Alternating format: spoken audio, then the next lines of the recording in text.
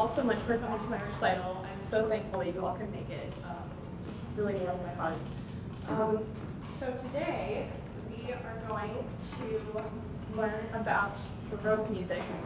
As you can see, I have two violins, and one is modern and one is Baroque. So let me open up notes here. So you may be wondering, why did I choose to do this project on Baroque music? Well, first I wanted to learn more about the genre since I participated in my high school Baroque ensemble at famous senior high school. And so I really enjoyed learning about the Baroque style in general and how it differs from, just modern performance in all aspects of that. I also wanted to further my understanding of ensemble inner workings, such as trio sonatas and solo sonatas, and I'll be playing both of that for you today. I also wanted to learn more about how the different composers furthered the Baroque styles that Telemann and Corelli. So I also want to give a special shout out to my Baroque violin coach, Gabrielle Wunsch, who unfortunately couldn't be with us today, but she's watching via live stream, and I'm so grateful for all the guidance she's given me on this project. And last night I was really paranoid that my E-string was going to break, and so we were talking about it because, sometimes these things happen, and I was like, oh no, it's fraying, and she just gave me a lot of good advice on what to do, and so I don't think I could have done this without her. I'm going to study the two main types of sonatas from the Baroque era. First, the trio sonata by Telemann, and then the solo violin sonata by Corelli. And let's see here. So let's get into some fundamental differences between the different genres, so classical and Baroque. So I'm going to help put these differences into perspective by playing an excerpt of Bach A minor's Concerto first movement on the modern violin and then on the Baroque violin. And just kind of listen for what you hear.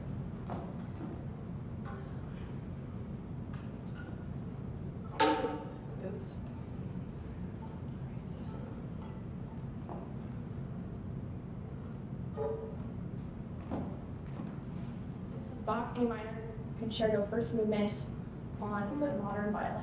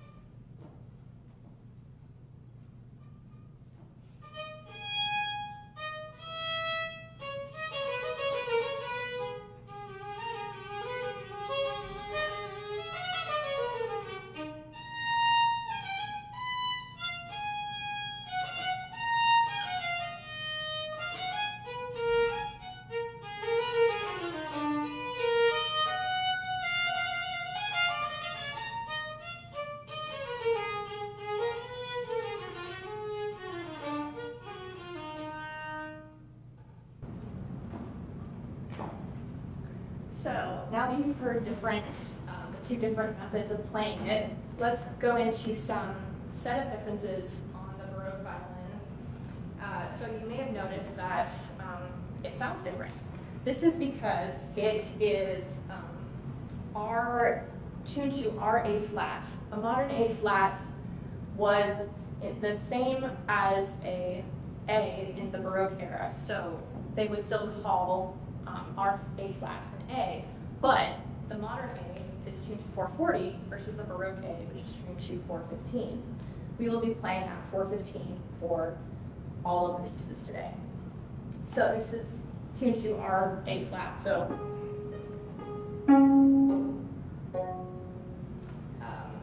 also it has no chin rest, and I'll hold up the keyboard students are probably noticing the difference in shoulder rest. So no chin rest, and along with the shorter neck, shorter fingerboard, this was because the instrumentalists didn't shift as much, so they didn't need that extra support. Also, the strings are made of gut. Yes, gut, so very natural. They mainly were made of sheep or goat intestine, so very eco-friendly, as opposed to steel or plastic. So on the modern violin, all the strings are wound with metal, and on the Baroque violin, only the G string is wound with metal. So this gives, obviously, a different tone. Going further into that,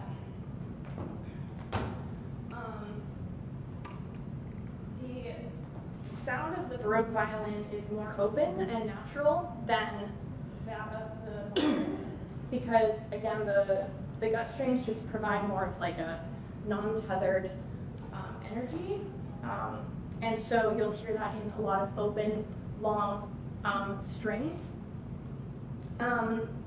And so they also break a lot, and they're very sensitive to temperature changes, which is why you'll see me tuning multiple times throughout this recital. So if you're looking for an economically viable way to start learning about Baroque music, this is probably not it, because these strings cost like $100 per set if you're going cheap.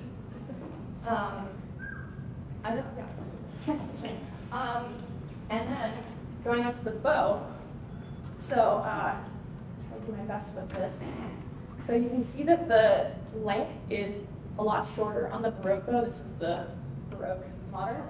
So it also has a pointed end, and this is a more subtle difference. But the shape of the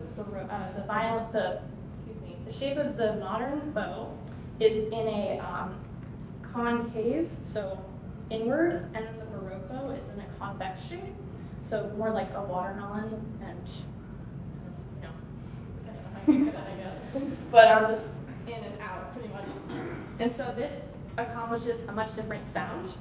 So for violinists, you will know that you're supposed to really maintain the sound throughout the bow, but this is different in a Baroque setting, because you're supposed to kind of accent the middle part of the bow, and then this really creates a welling of sound with a rapid decrease. So musicians will definitely, I'll say, vibe with this, because it's very powerful, the difference in bow distribution. So the weight is more toward the frog than the tip. So if I go like this, it's very easy to do that. So when you're watching videos of Baroque musicians, you'll see them swaying to the music back and forth in a strong weak pattern. And this is because of mainly the bow shape, which is so strong down bow and very light up bow. And you can listen for that as well when we play both pieces. So moving on to some differences between the French and Italian Baroque style. So in terms of instrumentation, it's pretty much the same. So you would see like violin, recorder, or harpsichord, or violin, viola da gamba, harpsichord, so treble instrument and bass.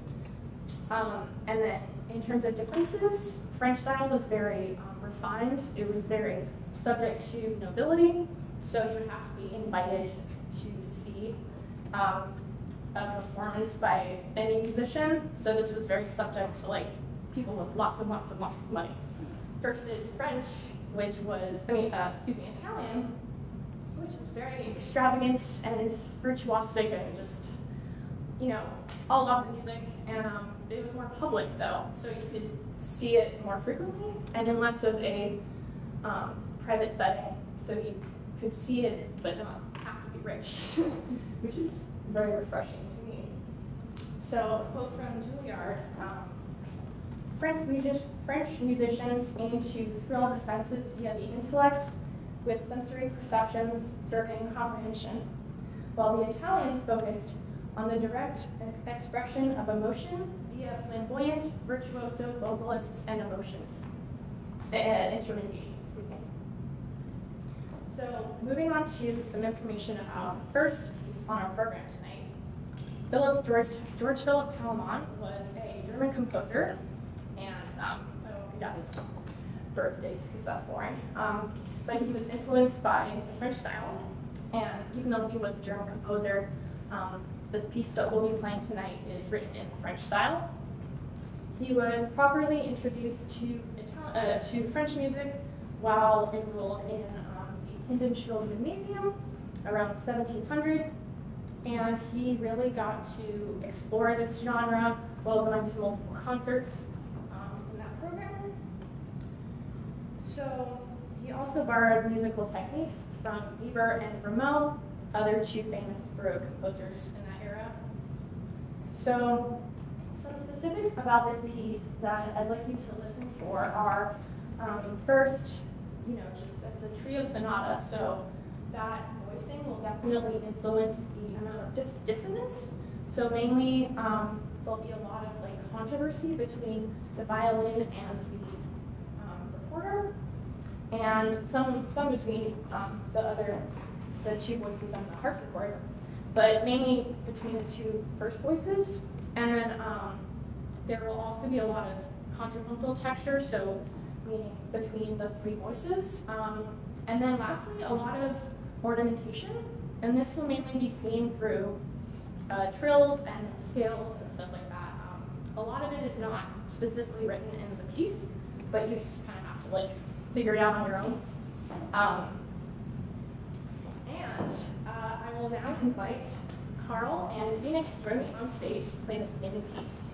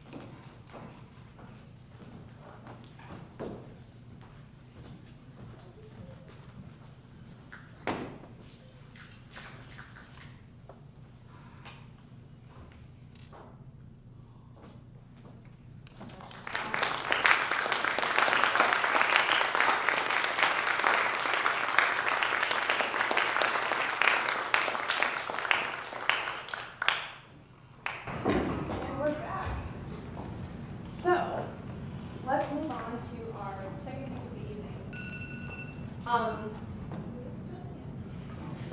evening. So Corelli was an Italian composer, and he was mainly the violin virtuoso and violin performance influencer of before there were TikTok influencers of the Baroque era.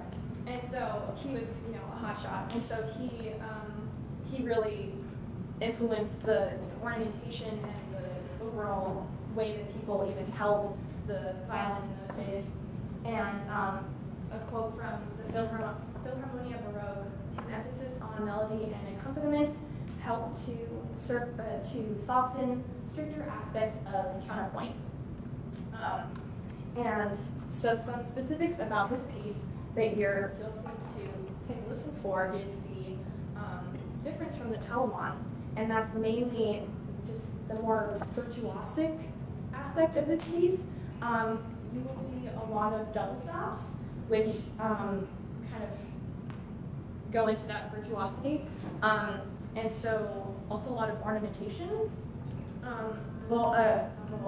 That's a different recital. The ornamentation that Corelli wrote for this piece is it's very subtle. He didn't actually write a lot of it himself, but he expected the instrumentalist to just add on what they thought was necessary. And so in the score for this piece, you see a lot of just chords written out, like D major, E major, all the chords, and then you're supposed to ornament them as you see fit. And so there'll be a part of this song where it'll just be a lot of noodling, but at the base of that are the chords. And also you'll see a lot of trills, arpeggios, just general noodling. And so to demonstrate this, I'm going to play the opening of the Corelli without and then with ornamentation, so you can kind of get a sense of what it actually sounds like. And then we'll play the piece.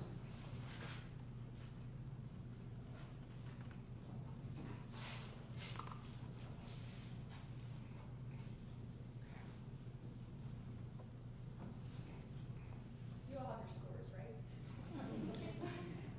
You did it too? Absolutely.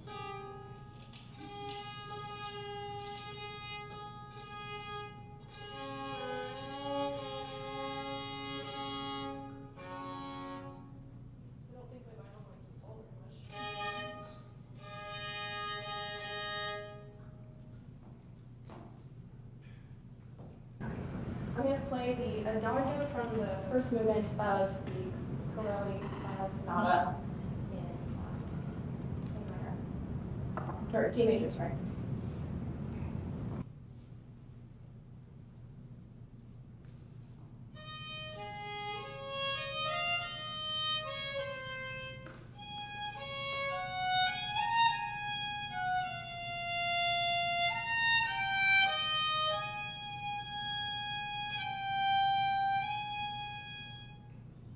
And now I'll play it with ornamentation.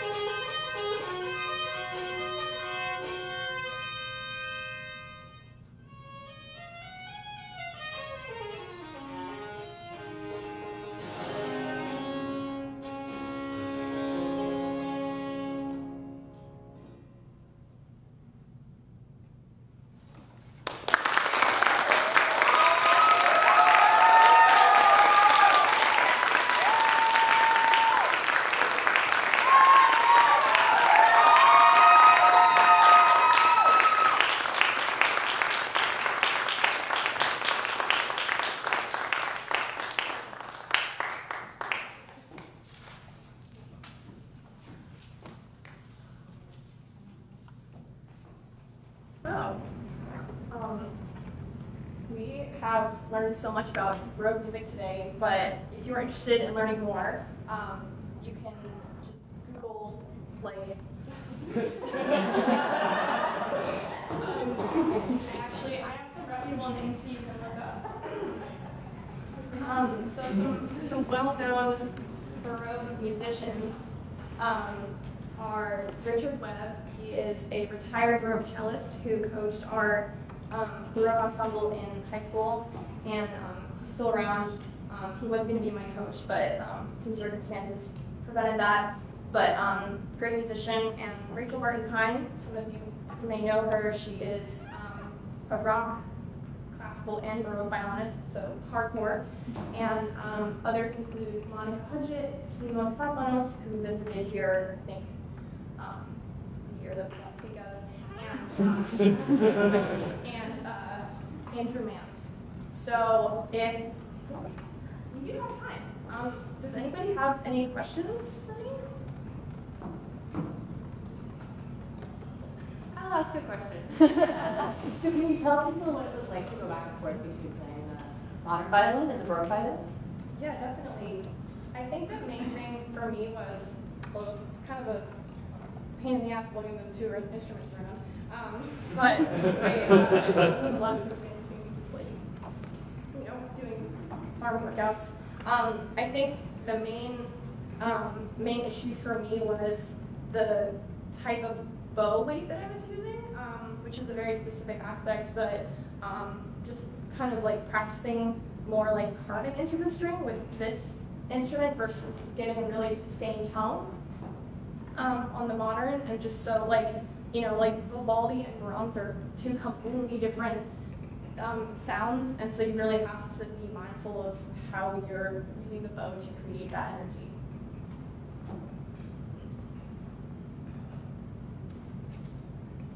So the Telemann is written, the Corelli is written without the flourish. Mm-hmm. How do you determine what flourish to add? Well, a Baroque coach really helps. We had an improv master class the other day, and a lot of it was centered around whatever you add, it should be related to the basic chord that you're playing. So if it's in D, then you should have notes that match that sound. And then just, kind of letting yourself get out of your comfort zone. A lot of us classical musicians are really trained to just read what's on the page.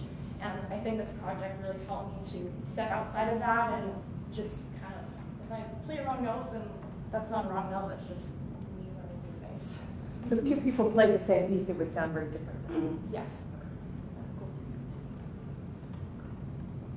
How was the shift in pitch from A to A flat quotations? Kind of like A flat. Since I did some prior work with this instrument in high school, I think it was less of a shift for me, but I think like just it sounds almost melancholy in A flat, but an A. An A is very just A.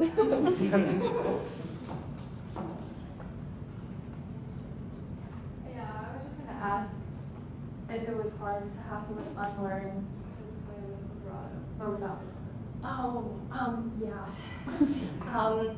I think once you add on the other parts of the Baroque music, like ornamentation, you kind of just don't have room in your brain to also vibrate. So a lot of it was that, but I think also listening to recordings of people not using vibrato just kind of gets your mind in that, like, it's okay to not use vibrato, even though vibrato's really pretty.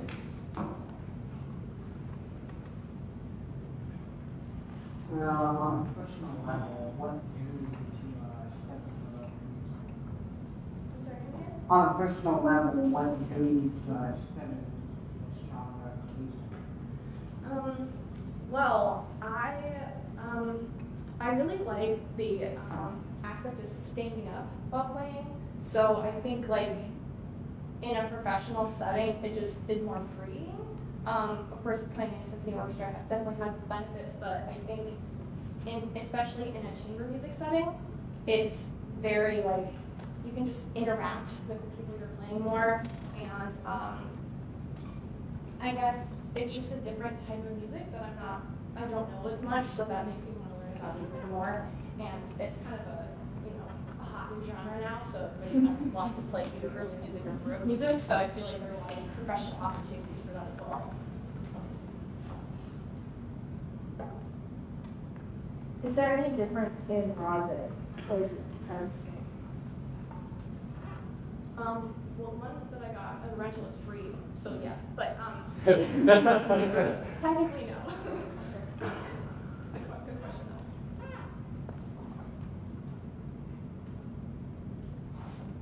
All right, well, thank you so much for coming to my recital, and there will be a reception in book 113 with food and drink and general good vibes.